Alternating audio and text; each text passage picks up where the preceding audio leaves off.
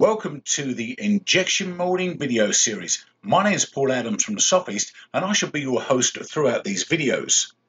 So the injection molding series is made up of a number of videos. Let's have a look at the videos and the content of each. So the first video is plastic injection molding process.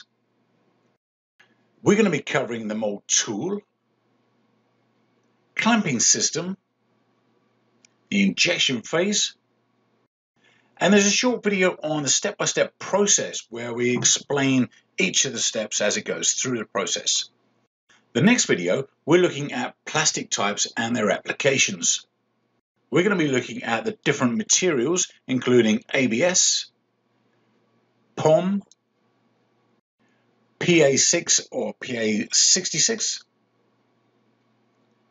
polycarbonate, polypropylene, PBT, PMMA, and the next video we're going to be covering the common molding defects. These include sink marks, voids, weld lines, short shots, burn marks, flash, flow lines, warping, and mold stick. In the next video, we're going to be covering Molding Inspection Guide. We're going to be looking at tool design.